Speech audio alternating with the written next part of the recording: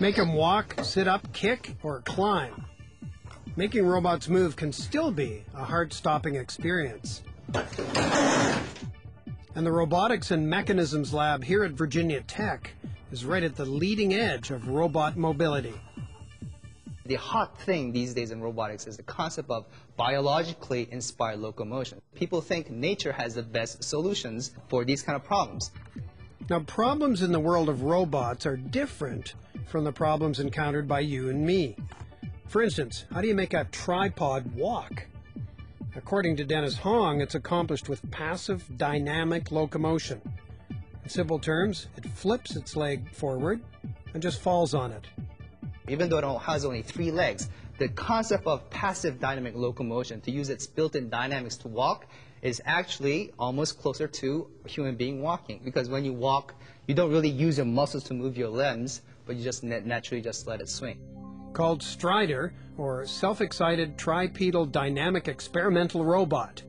There doesn't appear to be a big brain telling these legs what to do. There's a new term called mechanical intelligence, so not relying on computers' intelligence, but the intelligence is built into the mechanism itself. So as you've seen a Strider taking a step, it doesn't do joint position controls like those mechanical robots that you see normally, but it uses its built-in dynamics. Watching Strider try to walk is like watching an infant take its initial steps. Except on this day, baby Strider takes a tumble from which it can't recover. So when the Strider fell, the impact actually caused this link to break off. We had this problem before, so if you look at this link, it's much thicker and you don't have any stress concentration. So we need to replace all 2 links with this one, which is much improved.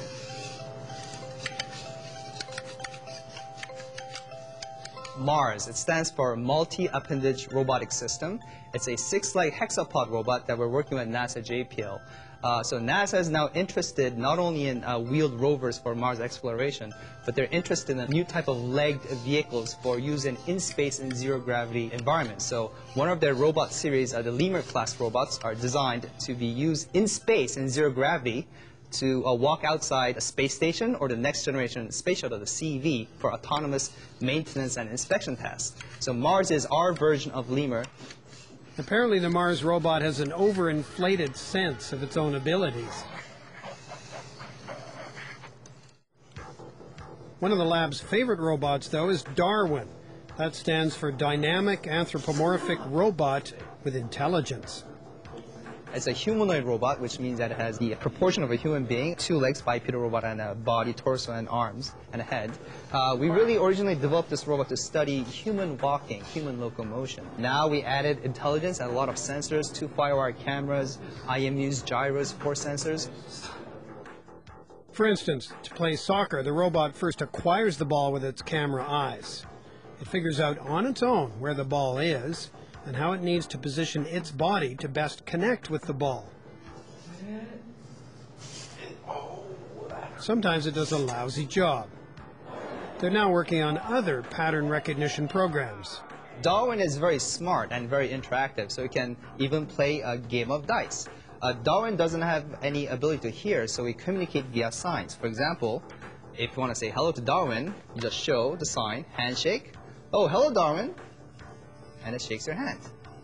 If you want to play a game, I just show him a sign. Would you like to play a game of dice, DARwIn?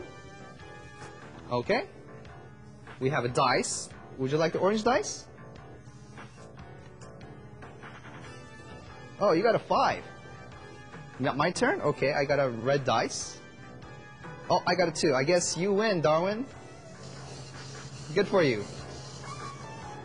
The Robot Lab at Virginia Tech has lots more ideas for robot locomotion. From spokes to robots that turn themselves inside out, they've proven they're a team that's not afraid to take a kick at something a little bit different.